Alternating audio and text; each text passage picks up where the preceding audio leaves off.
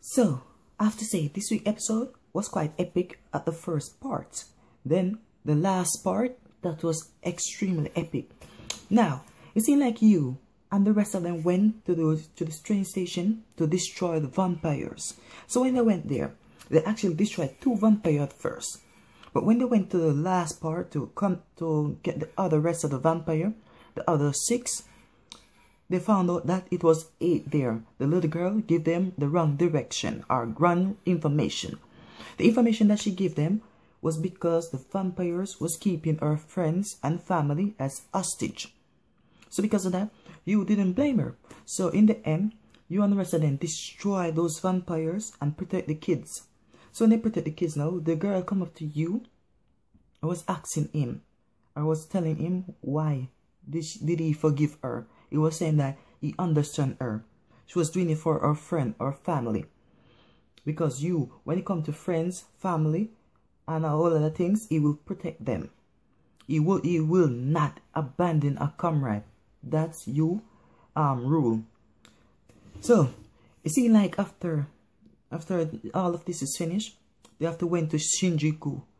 But it seems like when they went to Shinjuku, they meet a noble vampire, the one who have a first-grade weapon. So because of that, you was fighting him evenly. But it seemed like that vampire didn't actually use its full power. It just used part. Let's call it 1% of this power or 5%. Because when it moved too quick, you couldn't react because it reached behind you and pat his back. I was saying, let's meet again next time. My livestock. He was treating them like they were cows.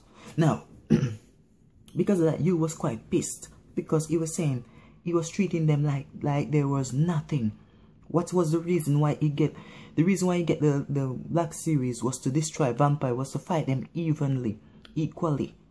But he was saying that because of this, what's the reason he get the weapon anyway if he can't fight them evenly? So Shira was saying that you need teamwork to fight. You can if you get the Black Series to fight them equally, then what's the reason to a team? So it seemed like after you and the next guy make fun of Shira height, they get the crap beat out of them. Mitsu was asking you about his past, and he was saying that it wasn't her something.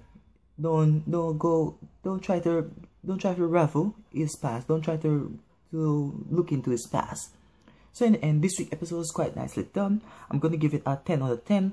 Subscribe, like the video, comment in the comment box if you feel like it. Thank you for watching. Hope to see you again. And I love this episode, love this series. Can't wait to see more. Thank you for watching again.